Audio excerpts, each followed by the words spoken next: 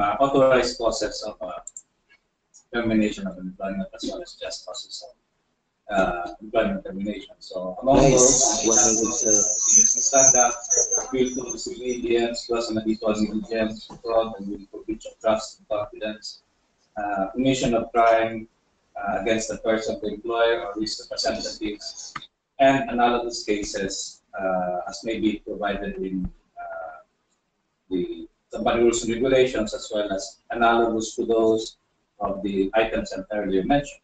Then you also have authorized causes of the terminating employment, wherein you have grounds such as redundancy, you have closure of establishment. You also have instances wherein you will have to reduce manpower, what we call as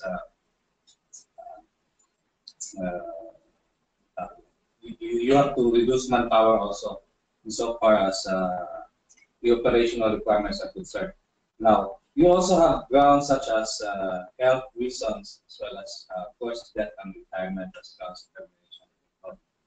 These grounds of termination are important to know because these are the only basis by which employment can be legally terminated in the Philippines.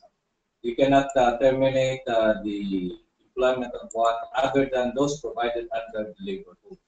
And if and when there are other grounds that may not have been provided by the labor code, then you will have to reconsider terminating the worker, because at the end of the day, you may end up being, the dismissal may end up being declared as illegal.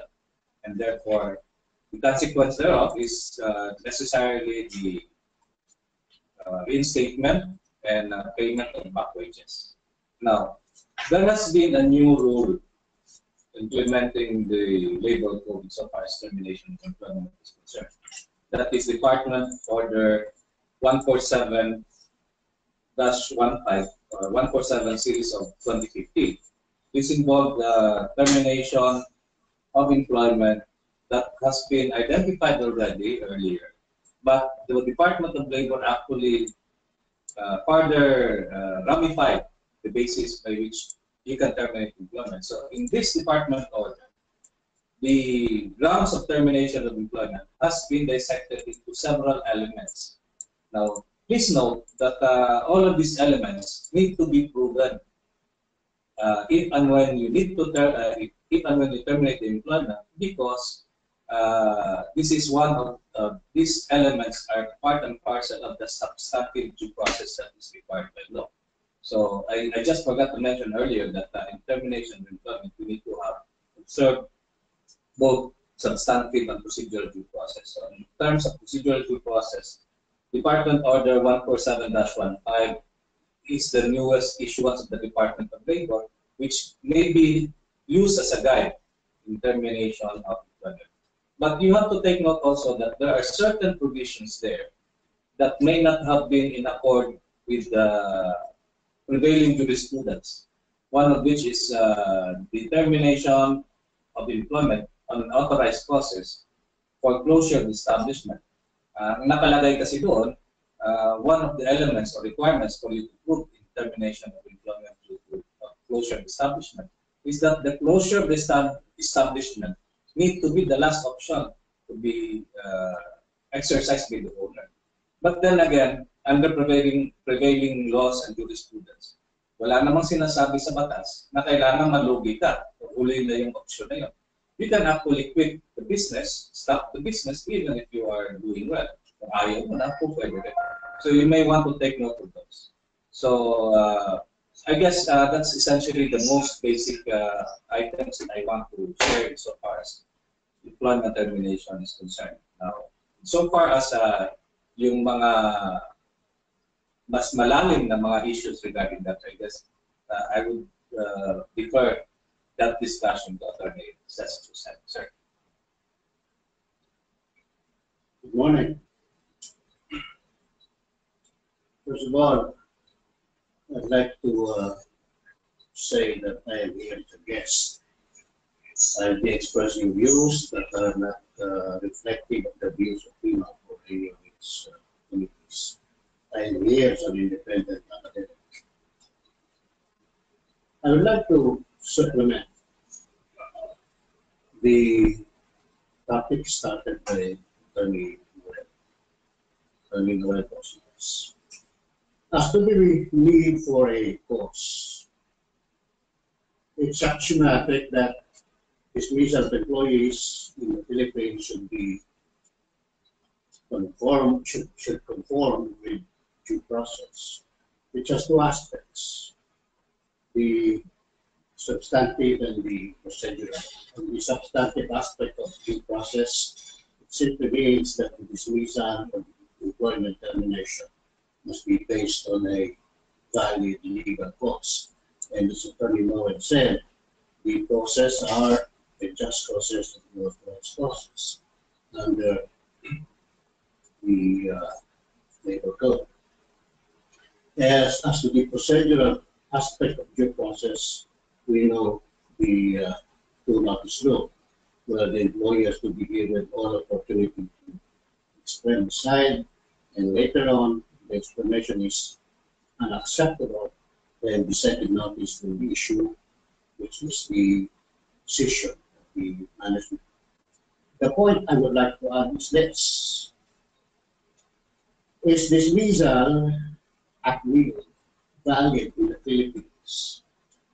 In the US, there is what we call, there is what is called EAW, employment at will. An employment at will can be terminated with cause or without cause. There is no need for cause. That's the reason it is called employment at will. The employment lasts as long as the parties will it. Is employment at will termination without cause valid in the Philippines? No way. But there's one exception. As a rule, there is need for a valid cause. But the Supreme Court recently came up with a decision involving an OFW working abroad, where he was terminated without cause, simply by the employer saying that the employer is terminating employment of the Philippine worker. The case was filed. The case of illegal dismissal was filed by the worker when he came to the Philippines. So one of the big issues was, is dismissal abroad of an OFW, even without cause, a valid termination? The Supreme Court came up with an answer. We apply the lex loci contractus principle. The law applicable is the law of the place where the contract is executed. The contract of the complaining OFW was executed, if I remember correctly, in Ethiopia. And in that contract, it is allowed for either party to terminate the contract for a cause or even for no cause at all. Supreme Court said if the employment contract is signed in a foreign country where EAW, employment at will, is recognized, and assuming that that contract involving an OFW is signed with full consent, knowingly, by the worker, then the law applicable is the law where the contract is signed. And considering the free consent of the employee can be dismissed even without cause. In other words, EAW, employment at will, is not valid if executed in the Philippines, involving one who is working in the Philippines. But EAW involving a Filipino worker working in a foreign country where EAW is recognized, then EAW is valid. And termination based on the provisions of an EAW employment contract is recognizable in the Philippines. I go to another point. The department order mentioned by Attorney Noel regarding Book 6 has a new provision. In addition to the specifications of cases that are cited as examples of just causes, I am concerned, and I am talking about the rule in 147.15 that insofar as analogous causes are concerned, the analogous cause cited by the employer as a reason to terminate employment of an employee, that analogous cause must be stated in an existing company policy. I beg to disagree.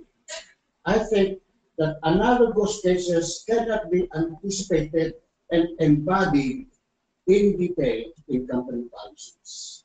The reason analogous cases are cited in Article 97 is precisely to leave leeway, elbow room for cases that are not squarely falling under any of the cited just causes in Article 297.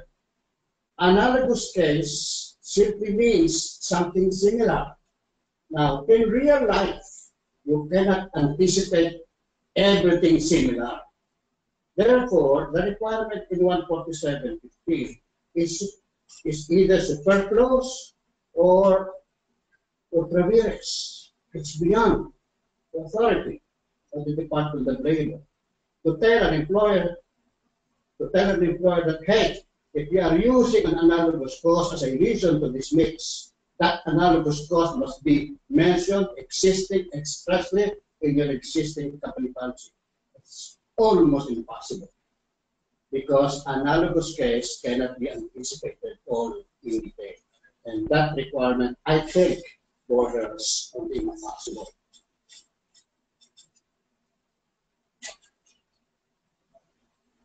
I would like to point out also in relation to what Attorney Noel said, the question about violation of company rules. 297 mentions serious misconduct and willful disobedience as valid just causes of termination.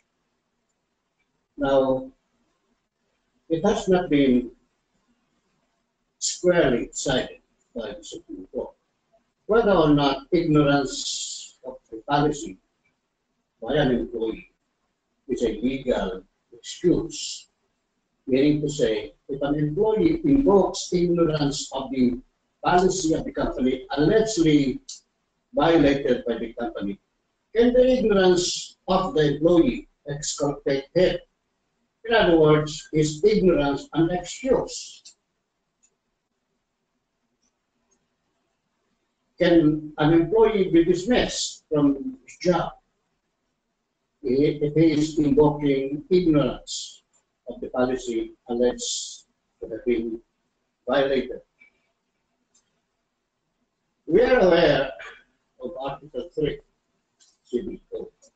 Ignorance of the law excuses no one from complying therewith. If you apply this provision of the Civil Code, the answer to the question whether ignorance is an excuse is most probably not. Ignorance does not excuse its violation.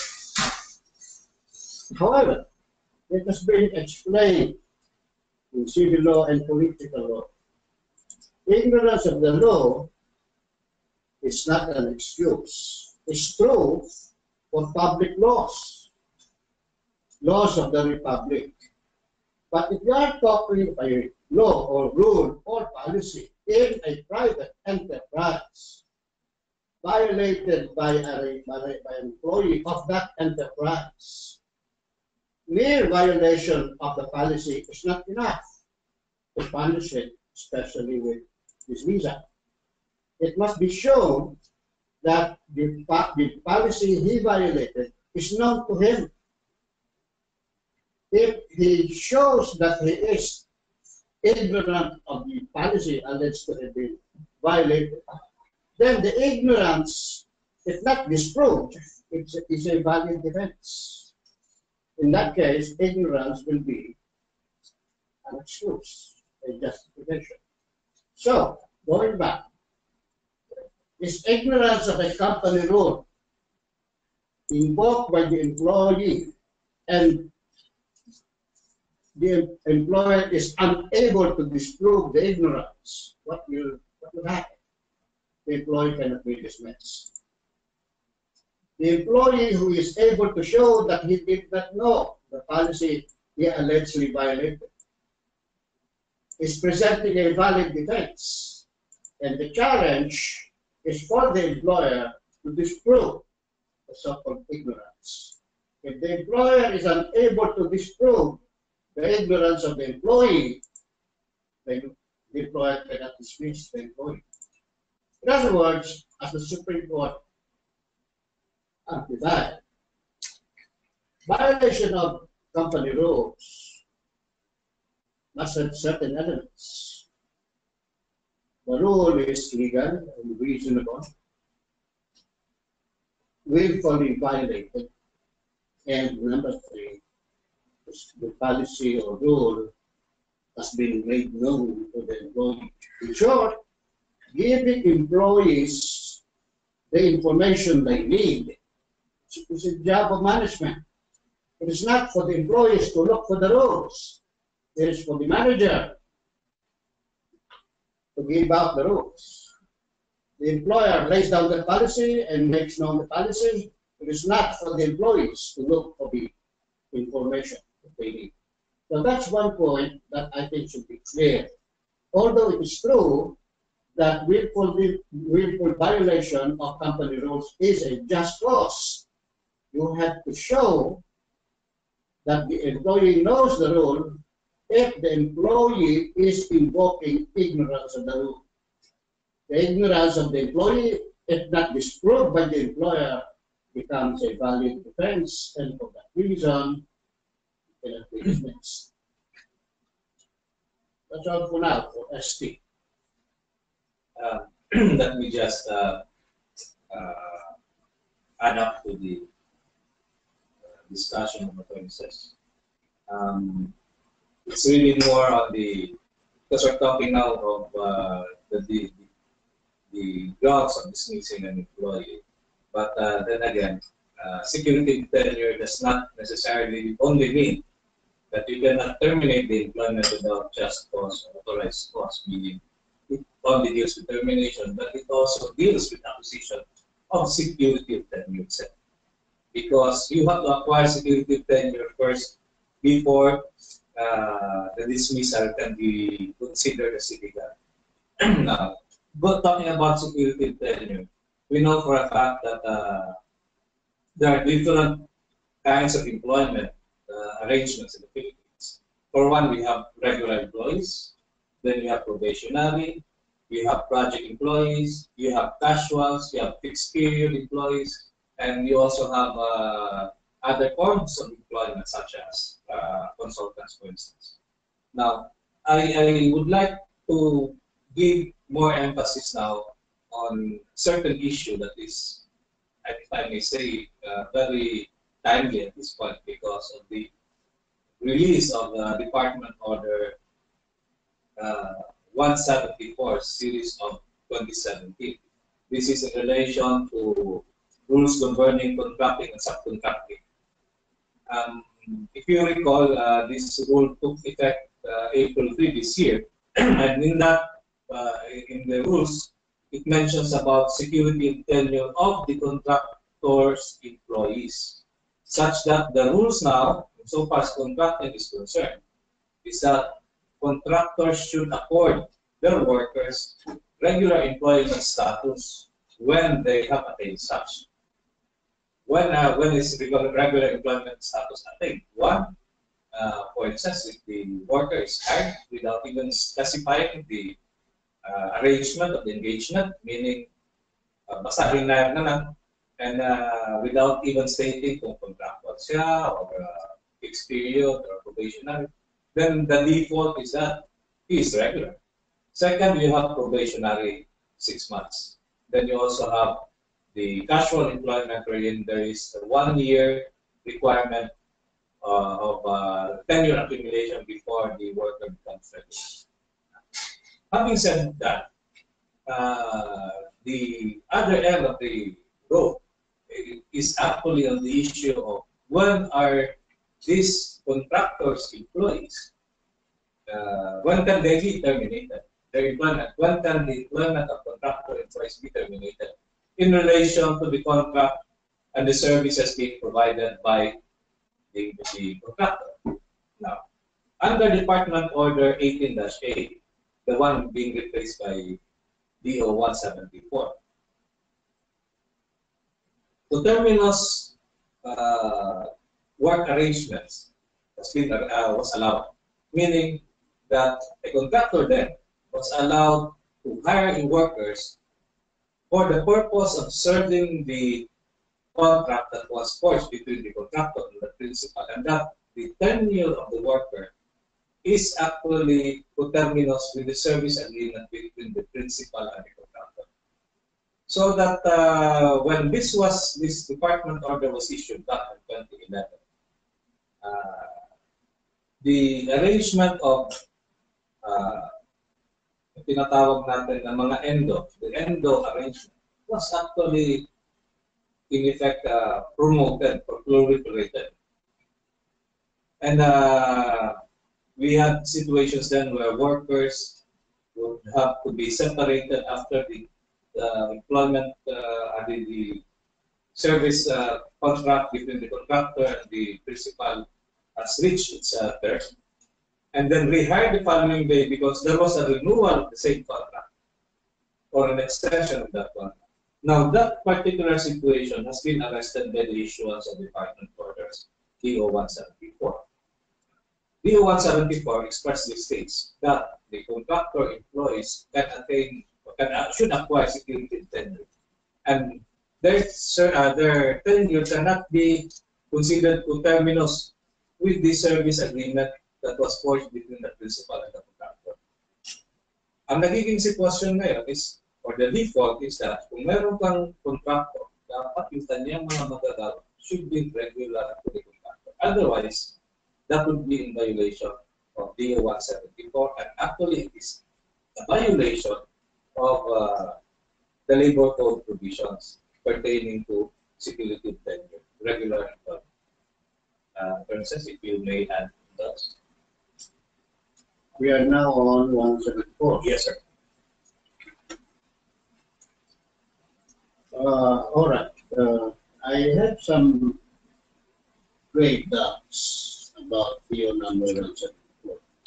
But while I say this, I must reiterate that I have highest personal respect to Secretary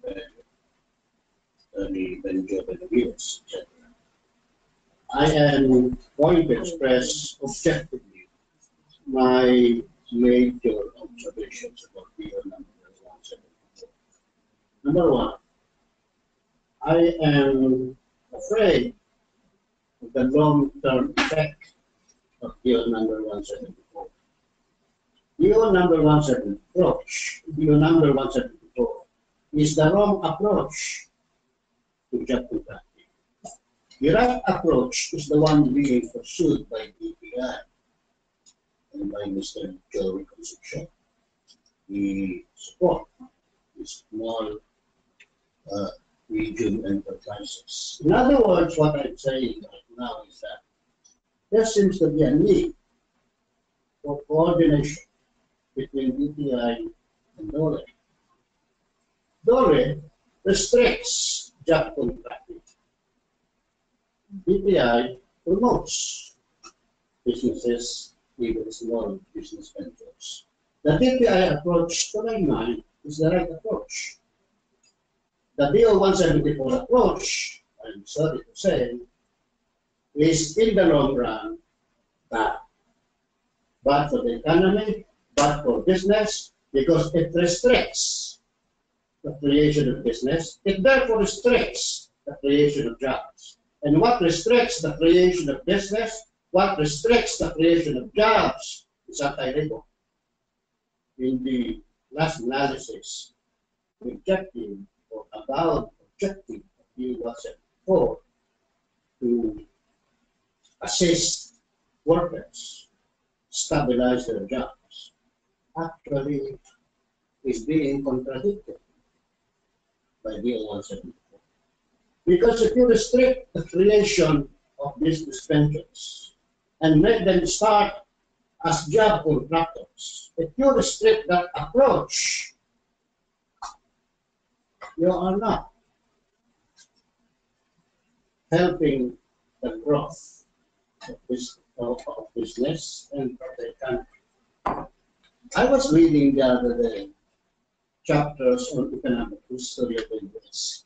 I was precisely looking for a rule, a policy, or a Supreme Court decision similar to how we are now handling job contracting, where we are restricting job contracting. The Supreme Court of the United States allowed and even encouraged what was called in the 1800s, what was called moving out, which is now the equivalent of contracting out.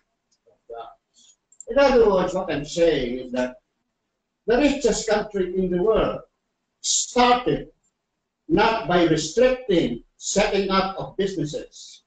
It is rather by encouraging, liberalizing the setting up of business. Under 174, what do you say? Under 174, you've got to be a multimillionaire before you can be a job contractor. Is that helping business? Let's say I have a shop. I'm an expert aircon mechanic. And across the street is a big building with hundreds of aircon units. I cannot contract out the repair of those aircon units because I don't have 5 million. Why do I have to be a multimillionaire to be a job contractor? That is, I have a book publishing company, big. And part of my business is not only to print books, but also to buy books. As a big publishing company, I had a big book binding department. But there are many occasions where, if, let's say, 10,000 copies of a book has been printed, they have to be bound. How long would it take my book binders in my book binding department to finish 10,000 books? But just across the street is a book binding shop with 5 full-time book binders. They have the machines and they have the expertise. Now here I am looking for ways to finish binding 10,000 books within a given time. And I can see from experience, I cannot finish this in 1 month. And by that time, perhaps the bar exams are really taking place, or the semester has opened. Okay, now I see across the street is a binding shop. Now that binding shop, with 5 book binders, expert book binders, can do the job, or at least part of the job. Now 174 does not allow me to do it. I cannot go across the street and contract that book binding shop. Hey, I have 10,000 books to buy. Can you buy 5,000? And I take care of the 5,000. Hey, sir, maliit lang kami. So the only requirement ko is that the 5 million. Look at that. How will you support growth of a small business? How will you develop expertise? Now, a business does not go outsourcing only for cost. Lower cost may be a cause why businesses outsource, but there are many other causes why you outsource. Expertise. The smaller business may have expertise that you do not have, even if you are the bigger establishment. Special machines. You may not have a special machine that a smaller shop has. A big bakery does not always make cakes. A big bakery can contract out the making of cakes. A big hotel with so many swimming pools. Why can't the hotel contract out the maintenance of the swimming pool? And why should the maintenance of the swimming pool be backed up by a capital of at least 5 million? Why? Or you are a school. You need to transport students from home to school to home. You need transport, vehicles. Why do you have to have a fleet of vehicles to transport students? Why can't the school bus service be contracted out? Because the department order said directly related job shouldn't be contracted out. Why? That provision in DO 74 is anti-business. It does not give business free hand on how to manage their business. You restrict strategy of business. You restrict the development of expertise.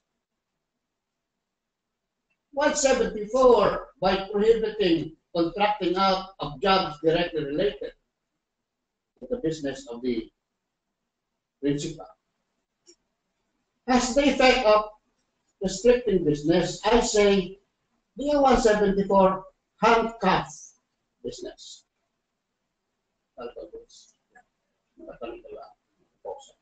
Yeah. It's a handcuff.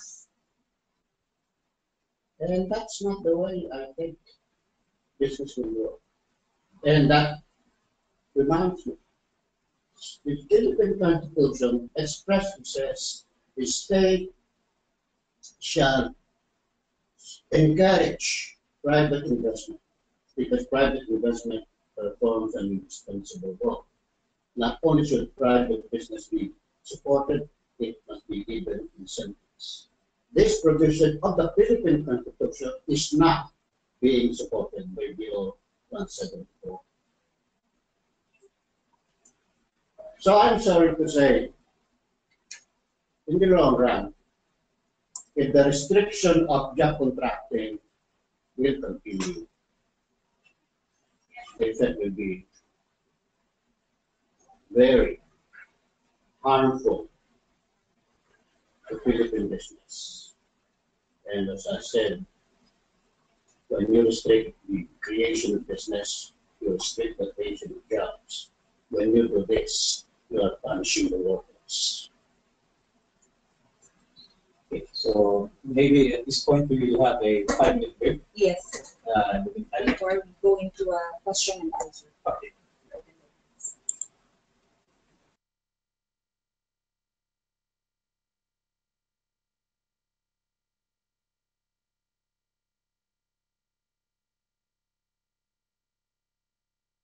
So before we proceed to the questions, Attorney says here will be speaking a few more words about the issue. Yes, sir. Where's the mic? Okay. I'd like to add something about DO 174. We should note that DO 174 is an administrative issuance. An administrative issuance is implementing rule issued by an administrative body such as the Department of Labor. What I'm saying is that DO 174 as an administrative regulation cannot amend the law. The law on job contracting and the law on labor-only contracting are provisions of the Labor Code, which was issued 43 years ago in 1974. Now, we must realize, these provisions of the Labor Code have not been changed in any way in this period of 43 years. The definition, the prohibitions, the permissions under the Labor Code pertaining to job contracting and labor-only contracting have stood as they are since 1974. On the other hand, the Department of Labor has issued no less than 6 department orders to implement these articles of the Labor Code from Article 106 to Article 109.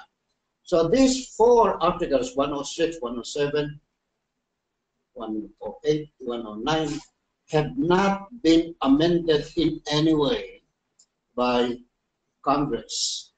Therefore, the law, standing the same since 1974, have remained unchanged.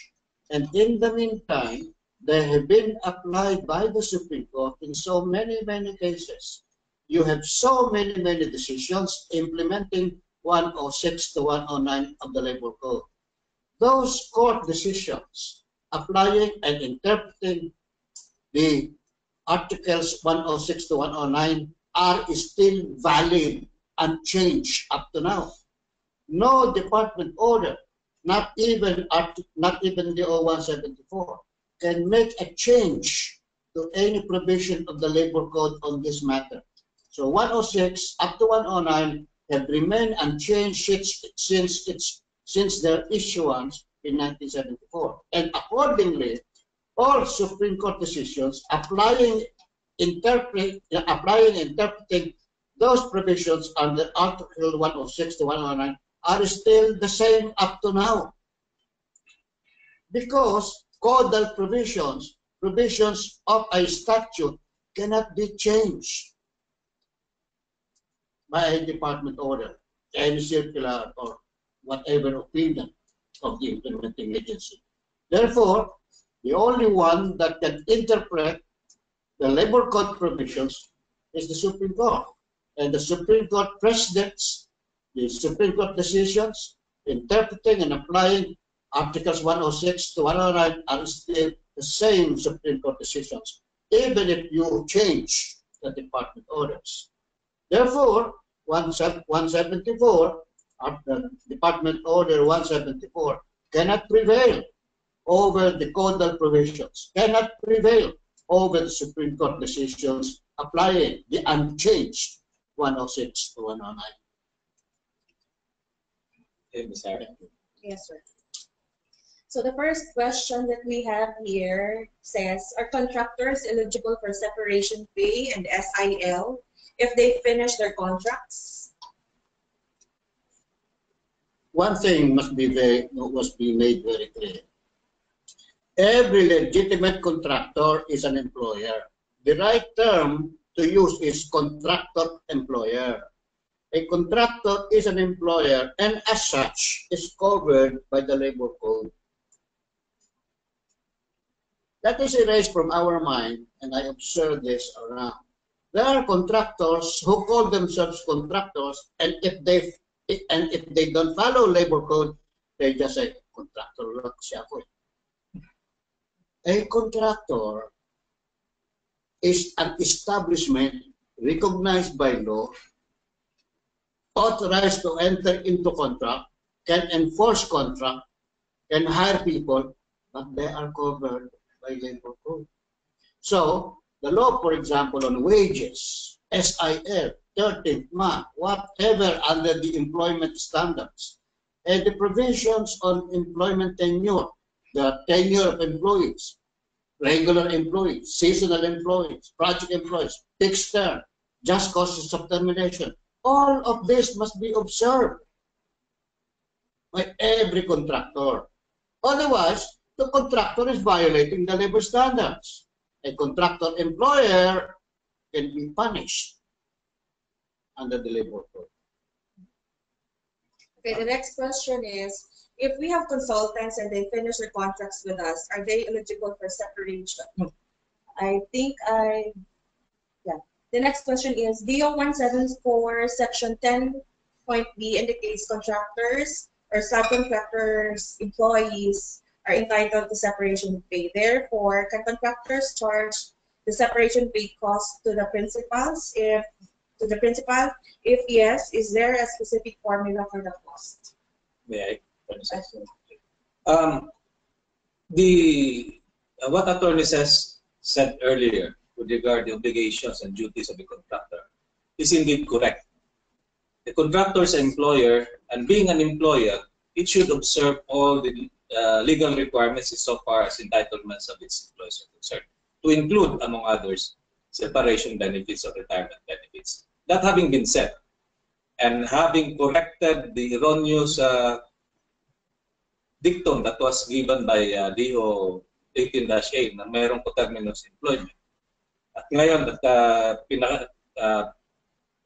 pinalakas ngayon ang regular employment status, recognition the regular employment status of contractor employees. I would dare say that contractors should give regular employment status to its workers. That's number one. Now, having been given regular employment status, workers should not be terminated, the employment of these workers should not be terminated upon the completion or termination of the service agreement between the contractor and the principal. And such, hindi automatic na pagka nag-terminate ng employment ang contractor, nag-terminate ang kontrata ng contractor at ng principal, mata-terminate din yung employment ng mga workers. It is the duty of the contractor to retain the regular employment of these workers until such time that they can no longer be redeployed or given new assignments. Now, under DO 174, iniksian yung tinatawag natin na floating status. From 6 months, ginawang 3 months. But then again, the duty, the obligation to provide and pay separation benefits is with the contractor. Now, the contractor, dapat isisama niya yan doon sa pa-factor in niya ng kanyang tinatawag na service fee. The problem now is that people or contractors are having difficulty taking away from their system yung dating sistema na binibiyak-biyak ina-itemize ang costing ng serbisyo. Such that what they want to do is pass on everything to the principal. The cost of the service is actually the cost of labor, more or less, no? Or mainly the cost of labor that they are incurring in so far as providing the service is concerned. That having been said, ang ginagawa nila, pinapasa nila ngayon yan sa principal. To me, that is wrong. Dapat, kung meron kang service fee, that should be inclusive of all the labor standards, all the occupational safety and health standards, including all entitlements, including separation pay of the workers. At this, I would like to repeat over and over again. Kung itong kwarto na ito ipapalinis ko, and I'm willing to pay 100,000, that should include everything, to include labor cost, materials, separation pay, or whatever entitlements the workers of these contractors will do. I will not pay the contractor based on the number of people that they will deploy because ang binibili ko sa kanya serbisyo, hindi ako bumibili ng tao, I'm not renting or leasing a worker. I am actually buying a service from the contractor. And if I buy a service from the contractor should give me a price that is inclusive of all his costs and also his profit.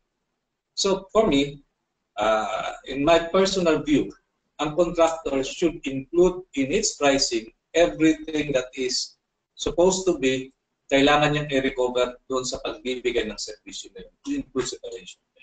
Attorney says, what can you say? Attorney says, there is a follow-up question to the first one we just raised. If we have consultants now and they finish their contracts with us, are they eligible for separation pay and SIL conversion? Consultants. Consultants. If the consultant is not an employee, then the labor code doesn't apply. Separation pay is found in the labor code. If the labor code applies, it applies. If it doesn't, because the consultant is not an employee, there is no separation pay to talk about. So the next question is, can a company have the right not to issue COE to a dismissed employee? Certificate of employment. If you are not referring to the second notice in the 2-notice rule, then the answer is yes, you can give the certificate. But if you are talking of the second notice as part of the due process procedure, then the notice is a necessity. If I may add lang on that issue, with the new law on data privacy, it is important that the data that will be released in the certificate of employment should be in accord with the data privacy law, and that there has to be express consent on the part of the employee for you to be able to release information and data relative to his employment records with the company. Next question. Okay, next question. In the BPO sector, we service multiple clients, and at times the clients would want to remove a certain employee from their account due to certain violations that are not considered grounds for termination of employment. We have client contracts that give prerogative for them to decide who stays in their program or not. So for instance, the client no longer wants the employee in the account for a certain violation that are not necessarily terminable in nature. Can we legally put the employee on floating status, most especially if he or she is a regular employee already until such time we can reprofile or redeploy to a different account? The decision as to where to assign a particular employee is a prerogative of the employer. In that case, the BPO company. Now, if the BPO company has that agreement with the client, that the client will have a say insofar as who will be deployed, then they have to honor that. Now, in the end, the worker cannot just be terminated because simply the client doesn't like the face of that worker. Ergo, the worker has to be retained in the payroll of the company. Now, there has to be an earnest effort, even if the worker is being placed under floating status or for a period of not more than 6 months.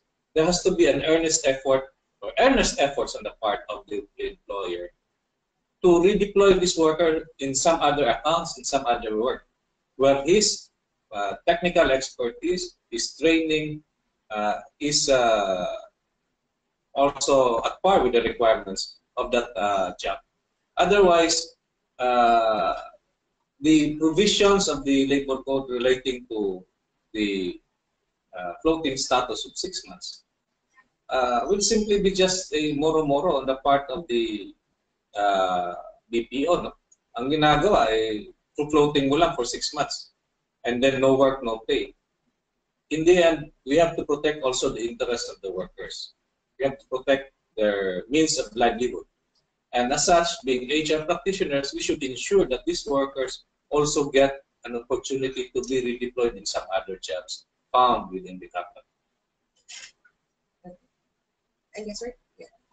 Before we leave the issue of contracting, I'd like to say something about LOC, labor-only contracting, particularly the consequence. There is no LOC for labor-only contracting unless there is a finding that LOC exists. The contract between the contractor and the contractee starts on the basis of legality and not on the basis of illegality by way of LOC. LOC is a finding that the contracting out is not legitimate or what is called illicit or licit under the 174. What I am saying is that our strategy should be to support, to liberalize legitimate job contracting, what is traditionally called independent contracting, where the contractor is a businessman in his own right. He has his own business, he manages his business, he capitalizes on his business, he has people, he has an expertise, he sells his business to the world. He's a full-fledged businessman. That's why a valid contractor is a valid contractor employer. Where did we get this LOC, labor-only contracting? This was invented by the writers of the Labor Code in 1974. There was no labor-only contracting before 1974. Labor-only contracting in itself is a self-contradiction. How can you be a contractor if your business is only to supply people? Contracting is contracting to do a particular specific job or project. If you are merely supplying people, then you are a recruiter and you are not a job contractor.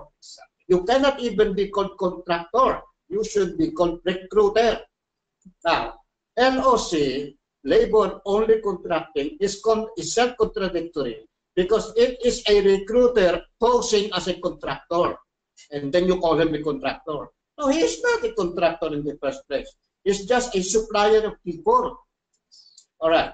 When there is a finding of LOC, what happens now?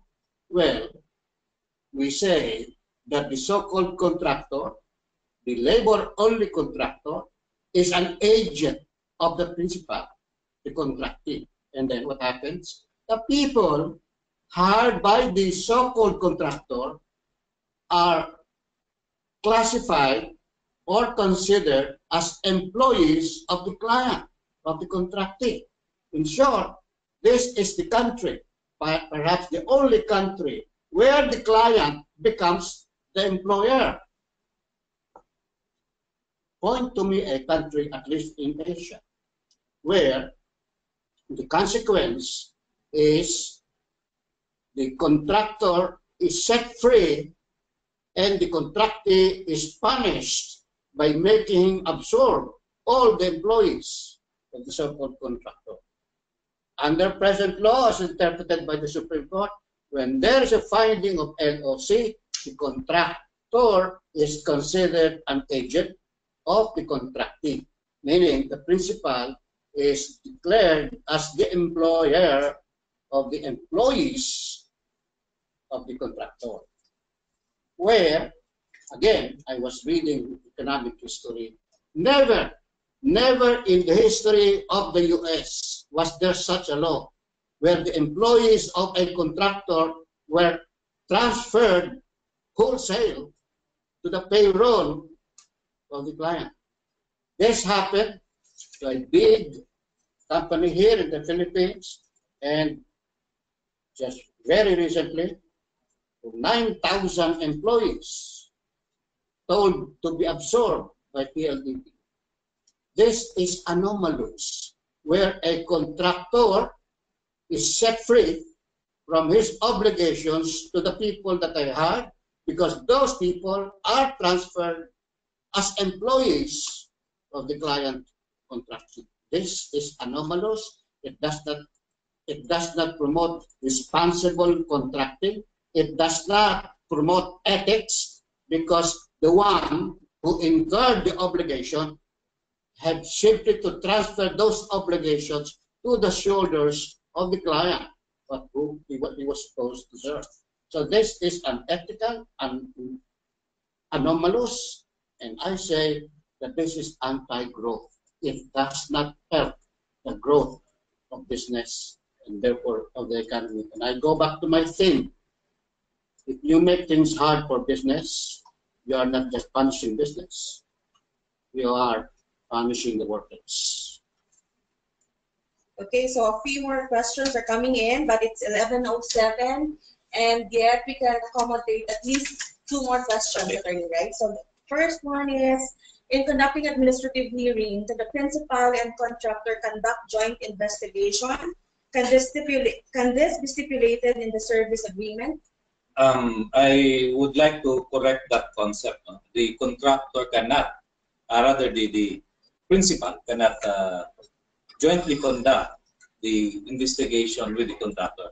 The principal may submit its own fact-finding, result of its fact-finding, because probably the offense was committed within its premises, but it cannot conduct administrative investigation and summon the employees of the contractor, or even in that particular case, have a joint administrative investigation, because that discipline, employee discipline, is one element of, or one batch of employer-employee relationship. So yung fourfold test na tinatawag ng employee-employee relationship, control, supervision, that's one. You have payment of wages, you have hiring, and then termination or disciplinary action is another batch of employment. Okay, so one last question, attorney. We had a messenger working for the principal for more than 5 years now under an agency. Is the messenger considered regular to the principal or to the contractor? How will you treat the case of agency hired employees working for the principal for more than 3 years now? So these are janitors, drivers, messengers, and employees. Okay. in the first place, as what we have earlier discussed, the contractor should have accorded regular employment status to its workers. So dapat regular yan doon kay contractor. Now, the problem comes in is if and when yung worker mo pinagpasapasahan na ng ibang contractor. Meaning, this is not the first time that this worker has been with you and this, kumbaga, minana lang yan ng isang contractor. The point being is that if you keep on retaining the same person and then transfer his employment, then at the end of the day, meron kang control insofar as hiring and firing of that personnel is concerned. Now, what you now need to do is to require your contractor to show proof that it has accorded regular employment status to its workers. Anong proof yun? To my mind, it can be a letter or a memorandum addressed to the worker which the worker acknowledges in writing. Tinanggap niya, pinirma niya, stating that that particular worker has been accorded regular employment status by the contractor. And that having been said, at i-confirm mo yan sa worker, in-affirm naman ng worker na siya ay regular doon sa kanyang contractor, then you're in safe hands.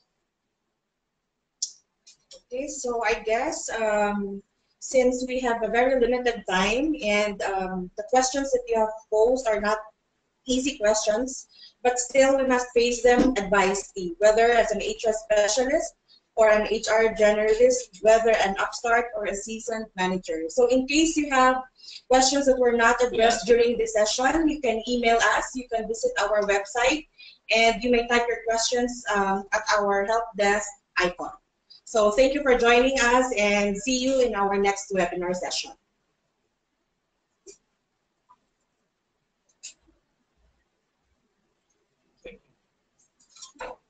Thank you so much, and we hope to see you again. Thank you. Good day.